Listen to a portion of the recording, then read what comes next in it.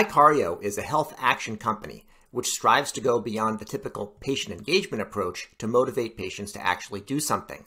Icario's success has been driven by its ability to achieve results for health plans, the increasing need for outreach during the health emergency, and new competitive pressures on the company's customers from more consumer-oriented companies like retailers. CEO Steve Wigginton comes from an immigrant family with all the usual drive and familial expectations that go with that. After studying finance, he started his career in technology, and then he eventually moved into healthcare. He wishes now that he did that a bit sooner. After his success at Evolent Health and then running an Aetna Sutter Health joint venture, he made his way to the company that became Icario. I'm David Williams, host of the HealthBiz podcast and president of Health Business Group, a strategy consulting firm that helps companies like Icario develop robust growth plans. Reach out to me, dwilliams@healthbusinessgroup.com, if you'd like to discuss strategy for your company. While you're at it, please subscribe to the HealthBiz podcast wherever you get your podcasts.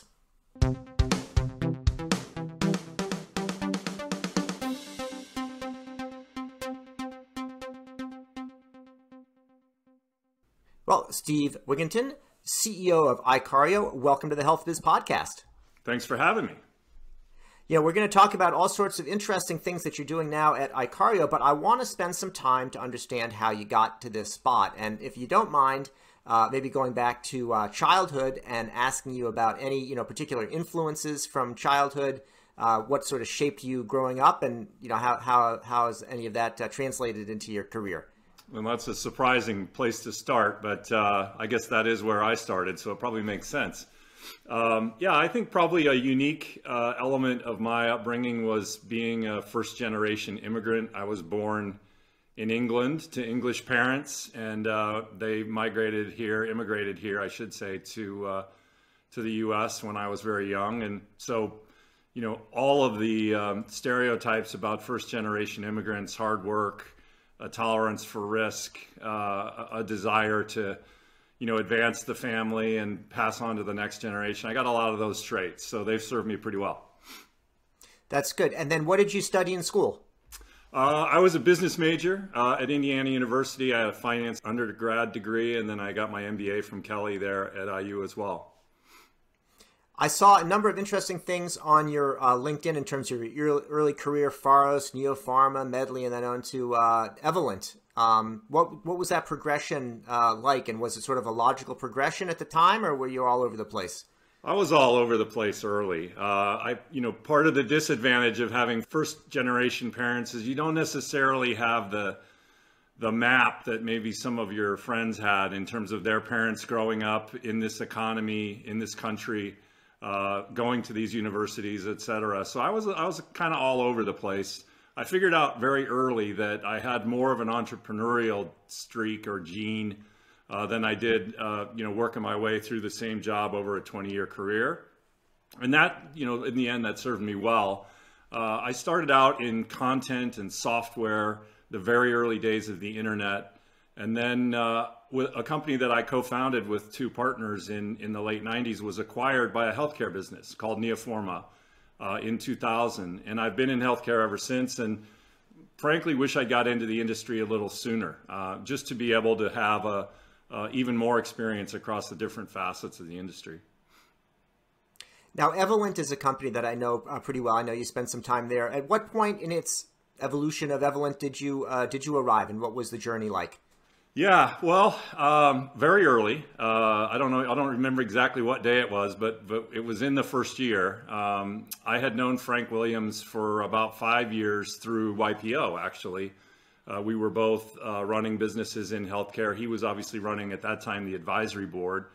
And the team there had this idea to create a business in Evolent that served primarily providers who were trying to take on and manage risk in the new era of value-based care. And he and I had many conversations about finding a way to work together. And when he took the plunge with Seth and Tom to launch Evolent, I was not far behind. And it was a phenomenal experience.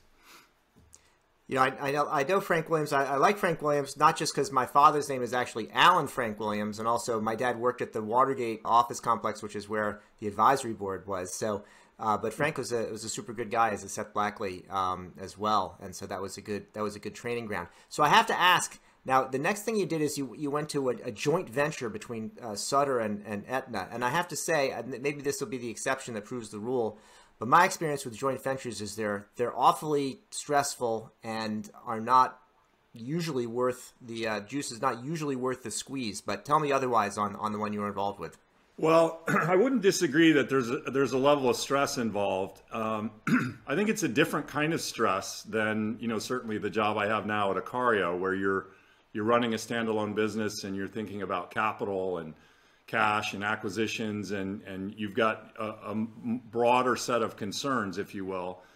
But a joint venture, you're balancing very often stakeholders that are only aligned around the joint venture. And in most other aspects of their respective businesses, they're either at opposite ends of the supply chain or potentially even competing.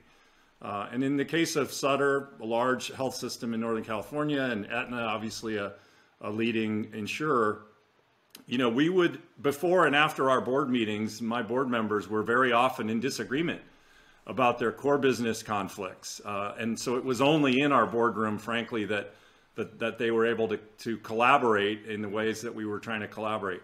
I'd say in terms of juice being worth the squeeze, David, it's, I think it depends what your objectives are. If they are purely financial, if you're trying to capture share, if there's some aspects of the purpose of the JV that are, let's say, challenged by the respective core businesses of the two participants or more, you'll often see those struggle. I think in the case of the joint ventures that Aetna's done around the country with Inova in the DC area, in Arizona with Banner, in Northern California with Sutter Health, it's actually allowed them to innovate and think differently from inside what is otherwise a quite dominant insurer.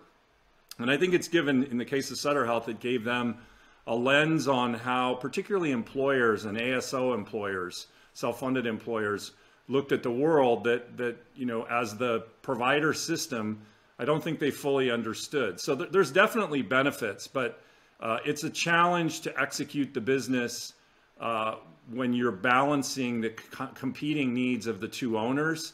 And that's where, when you're the CEO of one of those, it is stressful, and you have to measure success a little bit differently. So now Icario, so two questions about that. One, why did you join it? And second, what is it?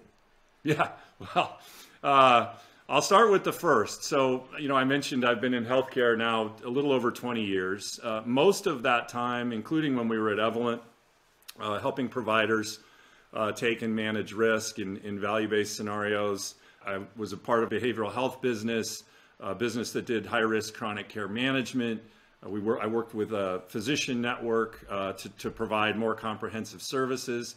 Across all of those businesses, we had a common challenge, and that was we would create some interventional goodness, which I'm sure is not an official term in the Webster Dictionary, but we would have a care coaching program that was proven to help people with depression better manage depression and, as a result, improve their heart disease. Or we would have a behavioral health program that was shown if you took advantage of that behavioral health program, you would get anxiety and stress under control. But getting human beings to actually take advantage of that goodness was always the challenging part of every one of those experiences. The uptake, the engagement, people's willingness to take advantage of what we were trying to help them with was always a real challenge. And so after running the joint venture for a couple of years, I really felt like I wanted to get back to leading a business, a standalone business. And I looked at a number of different companies to see if I could find one that would inspire me in what is arguably the latter part of my career. And I came across a company called Novu Health. And Novu, led by a founder, Tom Wicca, 10 years of really great success, using loyalty and consumer engagement strategies that consumer brands use all the time in healthcare on behalf of health plans. And I worked with the board there and agreed to come on as the CEO. And we really saw that, the board and the investors and I saw that company as a platform to bring together a few other businesses that were solving similar and adjacent problems. And over the last 18 months, we brought 3 companies together, a company called Chip Rewards based in Birmingham, another company based in Minneapolis called Evolent Health, and Novu, which is also based in Minneapolis. And we rebranded those businesses a year ago, actually, January of 21, as Icario. And the idea is really on behalf of payers primarily, and increasingly, particularly in the last 4 or 5 months, we're seeing interest from providers, helping them behave more like consumer brands in the way that they communicate and interact with what they call members or patients or whatever label they put on us as human beings.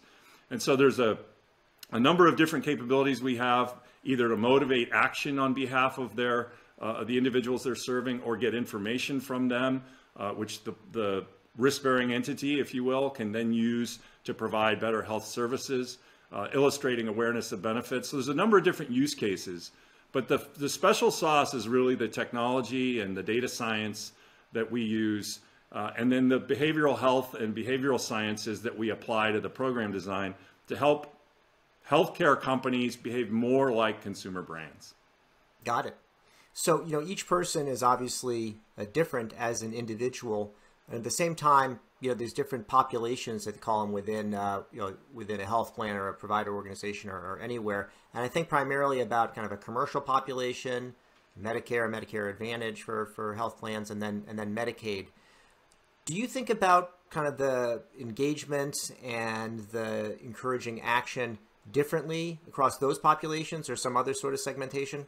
For sure. And I'd say, yes, some other segmentation, to use your term. I think a very special part of our differentiation is really pushing the envelope on segmentation and personalization. Our goal is to be at what we call N equal 1.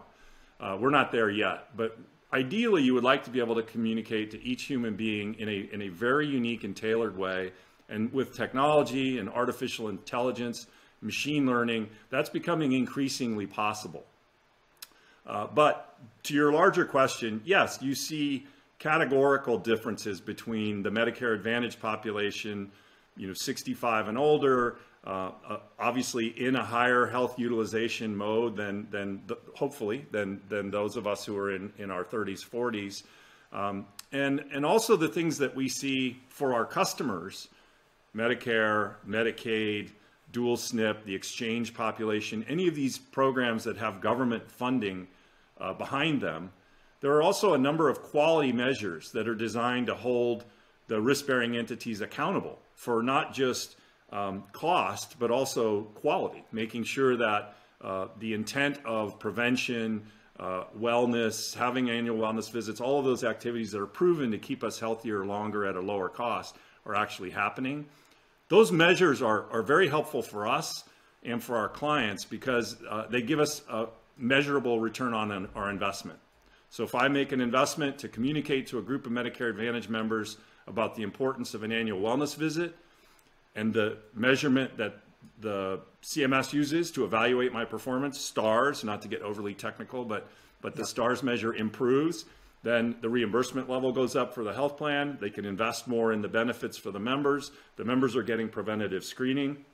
So there's a virtuous cycle there, but the measures are very helpful. If you go to the corporate population, the commercial population, that's more challenging. And you see a proliferation of wellness, step programs and gym memberships and a bunch of different interventional type consumer facing offerings. But the motivations for those are more complex. It could be about retaining employees. There could be other measures that are a little less discrete. And so our business has grown much more rapidly in the government program space because of the existence of these quality measurement requirements and the challenge of executing against those for payers. So I see you describe yourself as a health action company, and you use that word action before.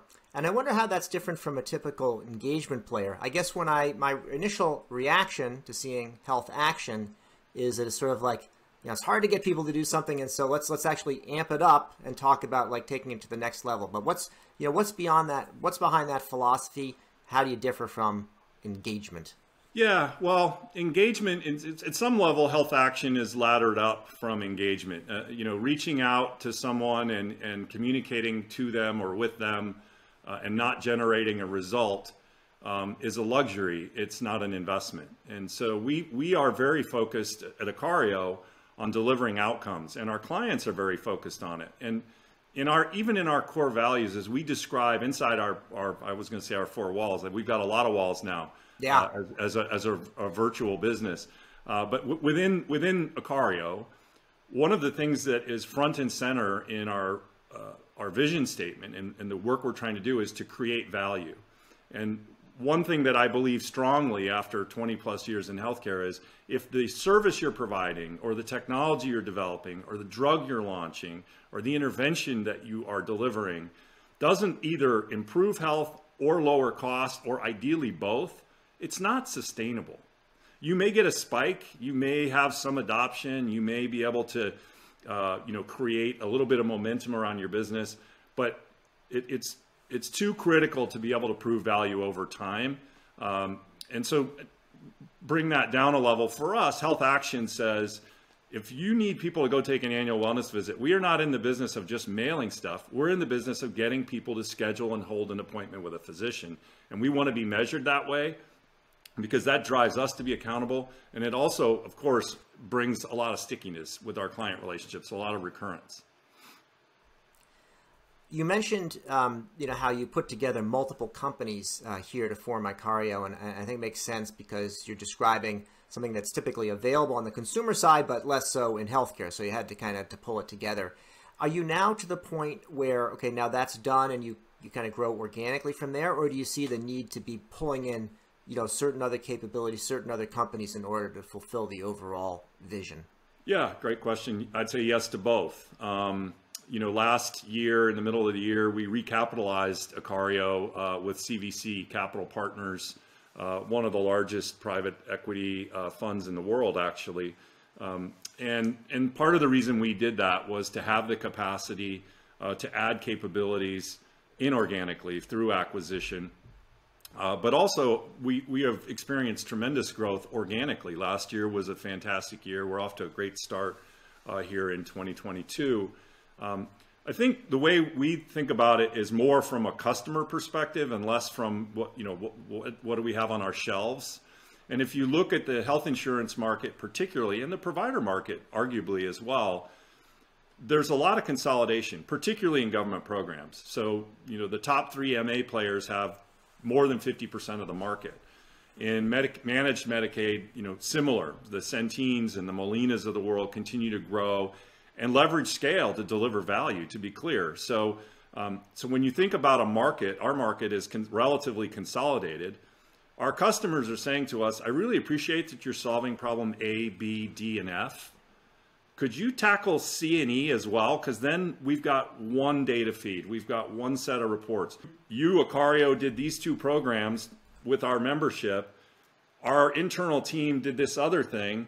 And we're trying to figure out which worked better, which generated more yield, which was more efficient. And so for a lot of reasons, we'll continue to expand our offerings, but we're doing it in a way that our customers are really asking us to, as opposed to just stacking up unrelated businesses that might be for sale in some kind of M&A transaction. So it sounds like what happened is you put together this sort of core set of capabilities to be able to offer something differentiated and in a sufficient scale. And then as the customers get used to working with you, first of all, they're probably not going to hand over everything to start with. So they start with a footprint that you have. It's successful. But then I've seen a lot of these things where there's like an ROI calculation and you're trying to say, well, what do I attribute this to that? And as you say, that there's A through E and you're doing A, D, and E. Right. What about the other pieces of that? So then it gives you sort of a natural opportunity perhaps to come in and take more of that as you built the customer trust. They want to measure the value, and you have the capital resources to do it. So, hey, it sounds easy and straightforward. I don't know why I didn't think about it. Now, what's happening? Anything but that, as our team members would tell you. It's in this is a different world. In the old days, you'd fly everybody in for 3 days and dip them in the sauce, and everybody would kind of walk out with a new sweatshirt feeling great. And it's definitely more challenging, I think, than my prior experiences in bringing together teams and cultures. But our team has done an amazing job. I'm That's super good. excited about the work they're Well, doing. not to go back to the JV side, but I think you had good training for that. Let's talk a little bit about how the market has changed over the past couple of years. Clearly been in an unusual situation. You even just mentioned sort of just internally going from 4 walls to however many walls or no walls. What's happening in terms of, looking at those patients, those members that you need to engage with? What are the sort of needs that are emerging there that have to be addressed? I know early on one of the things you mentioned was behavioral health, and I know that that's one of the new stress areas. But I mean, how do you assess beyond just running the company? What are the needs out there that that have to be dealt with? Yeah, well, boy, that's a big question. You're right. Behavioral health is a big one. Virtual and telehealth, and how that actually gets integrated into the fabric of what we would have thought of as traditional care delivery. The model of that certainly our parents grew up with, of having a doctor who was at the practice in their town, has been. I thought really our parents grew up with the NHS. Yeah, exactly. That's still there. Right. But that consistent reference point, and how do I access care? Should I go to HIMSS? Or should I go online, or do I call on the virtual, the First Health or whichever virtual care provider you have? And is that a transaction or is that a relationship? Like, that's all scrambled. For Icario, we have seen growth in our business in leading consumers to these newly available outlets. So behavioral health companies that have launched virtual coaching and virtual therapy. As I mentioned a few minutes ago, talking about my career, the problems are not new. These things are available, and people don't take advantage of them. So how do you get them? How do you encourage trial? We're in the trial business. So we get people to say, hey, why don't you log in? If you log in, look what happens. And then once you do that, hey, we'll give you a gift card. Whatever the mechanisms are to drive trial. I think the other thing we've seen, if I go back to June of 2020, May of 2020, I started as the CEO at Novu in May of 2020. In the 6 or 8 weeks prior, as we're all well aware, was the onset of the public health emergency, COVID, the pandemic, whatever labels you want to put on that. And all the insurance companies that were clients of Novu, for the first 4 or 5 weeks, completely ceased communicating with their members about anything except COVID. It was fascinating. And as you might imagine, being the CEO of a business that was essentially, the factory was shut for 8 weeks. It was a heck of a first couple of months. But to their credit, what they figured out is life goes on, and seniors that aren't getting an annual wellness visit, that need one, or that need medication adherence or reconciliations, yes, COVID is a problem, but we've got to get in the case of an insurer, our members, the people they serve, we have to make sure that they're accessing the critical care that they need, that they're taking the preventative measures to catch breast cancer early, to catch colon cancer early. Like, these things are proven. And so the challenge now for a lot of payers is, how do they weave that into everything else they're trying to do? Retain members, satisfy members. CMS continues to change the way they measure the performance of their contracted health plans in the MA space.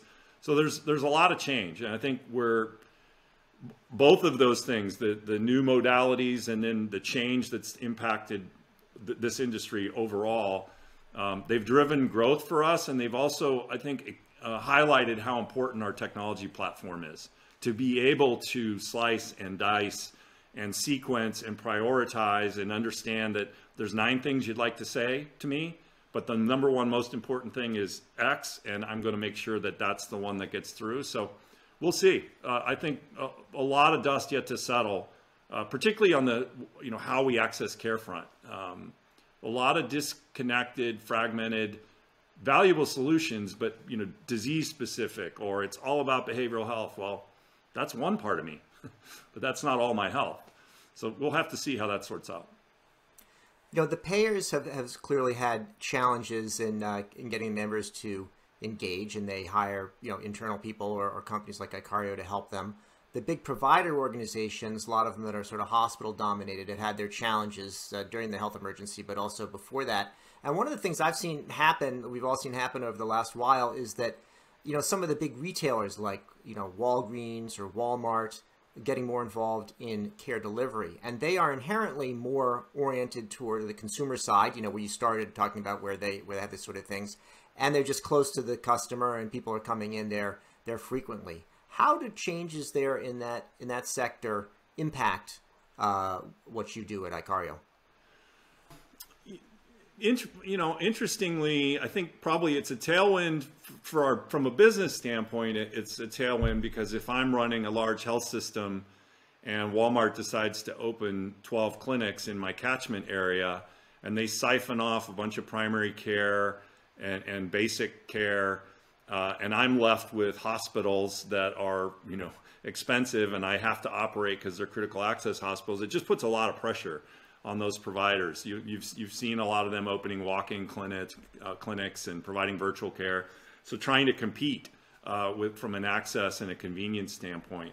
They do have the advantage of trusted brands. And so when they come to Icario, very often they're looking for help to amplify the voice of those trusted brands.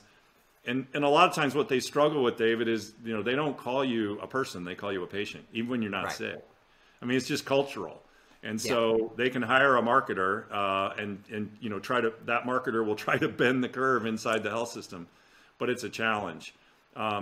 We haven't seen much yet. I think one of my observations as an older person in healthcare is, some of these retail-led initiatives, we all remember the famous Berkshire Hathaway, Amazon, that it's going to change everything.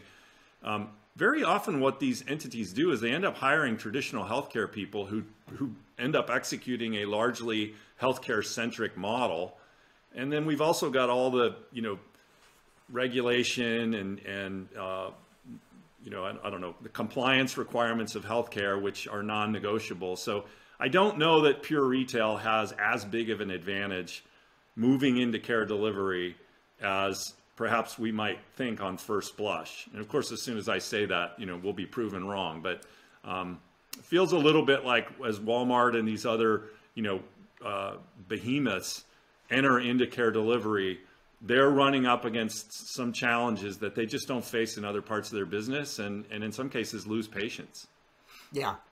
So it does sound like that, what an announcement does is it gets your customers thinking, okay, we better do something. Icario's here, here and now. We'll worry later about, where exactly that goes. It's funny you talk about Haven, between Berkshire Hathaway and JP Morgan and Amazon. When they shut that down and they hired Dan Mendelsohn, who was at Evolent to run Morgan Health, I said, is this New Haven, as in Connecticut? But he did. I don't know if he liked that comment or not, but anyway, it is kind of funny. Yeah. That's just sort of what struck me. And when you talked about like being referred to as a patient, it reminded me also of sort of the disadvantage of like what like a regulated utility has, where they'll think about rate payers, and it's not inherently a customer, and it's just how they're structured. They have this number of rate payers, and that's how their revenue is calculated and agreed upon. So you have it. Yeah, they've got loads of PowerPoints inside those regulated industries that say we should think of them as customers and but it's so deeply baked into their businesses and their culture. It's tough, and healthcare is the same. Wait, just back on providers, just quickly. Yeah. More so than in my experience, when I think about some of the very innovative, progressive providers, Banner Health in Arizona comes to mind. What I see motivating their innovation is more value-based care than retail incursion. Yeah. They obviously have to pay attention to retail. That's my term, retail incursion is probably not even accurate, whatever the right way to say that is. But value-based care is tricky because if you're a provider system, what you're used to is people walk through your door, you do great work, you do it efficiently at a high standard. You negotiate with payers for that. Maybe you negotiate a value-based deal around that. The challenge is half the people that you are attributed, that you're responsible for, you're not going to see in a given year. And so this way of communicating and connecting with consumers who are not yet your patient, at least not this month, staying connected to them, making sure you've got a dialogue going and you're engaged with them, is a new frontier for us. It's really being driven more by value-based care than it is, feeling the need to compete with consumer brands. It's a tricky one because if you just take the value-based care population, if someone isn't sick, you basically want to be engaging with them and not seeing them. So that's good. Right. But then you've also got another set of people that are on a fee-for-service basis. And so you're telling the people that are working with you, I mean, you've got to go almost a completely different, almost a completely opposite set of motivations for one population versus another. And you can't expect people to treat all the patients differently. Yeah. I mean, you made some comments earlier about the joint venture between Aetna and Sutter. That was one of the places where we did see benefit, right? Because as a 50% owner of the insurance business, as an enterprise, Sutter's mission was supported by members of that insurance panel that didn't actually come through the door of Sutter. And so if I remember when I was first talking with Seth and Frank about Evolent, and I think UPMC Health Plan was a strategic co-founder of that business. I think our vision back then was every major health system with a big catchment area would launch a health plan and be able to, essentially retain the insurance profits to offset the loss in procedural profits or care delivery profits. And in fact, that hasn't happened. There were other complexities around that, but yeah, it's a riddle. They're getting it though, and I think the increasing experience that providers are gaining now around value-based deals and understanding, like, I have to have a consumer relationship with people, and I don't necessarily want them to come through the door unless they need to, and that's new. That's a new muscle. Yeah. So you're talking about how back in the early, in 2020, the plans were just communicating with the members on kind of one topic. There was also a lot going on in the sort of the general, political environment then and still now.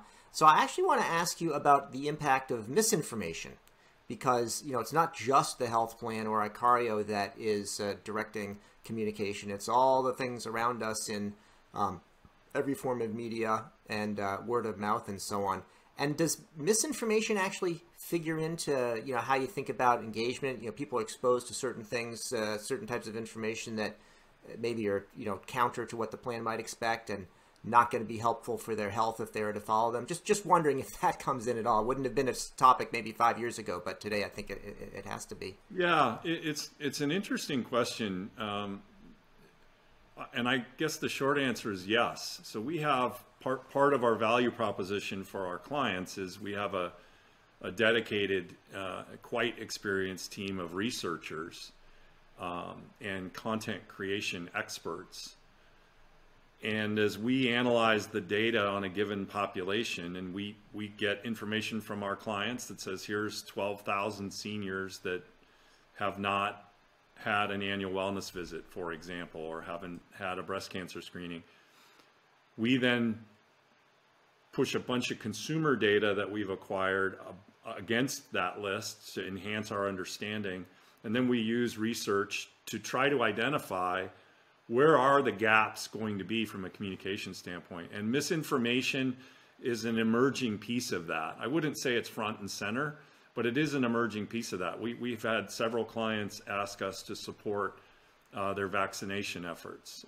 For example, we work with the federal employee plan that many of our Blues clients work with to support education and confirmation of vaccination. And so, that's probably exhibit A for, let's say, mixed information, maybe not miss. Okay. Mixed.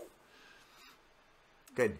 So last question, Steve, is about have you had a chance to read any books and anything that you would recommend for our listeners and viewers? And it's okay if if you haven't had time, but if you do have something, let us know.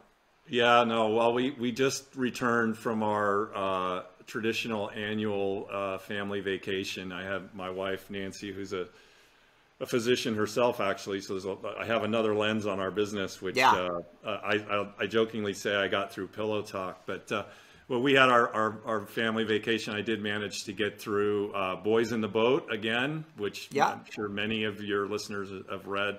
I rode crew in college, and it resonated. Just so much of that book resonated with me. I got a chance to rip through that one again. And then, what did I read? Oh, I had a fun one that my son gave me called Lincoln Highway, Nice. which is a really interesting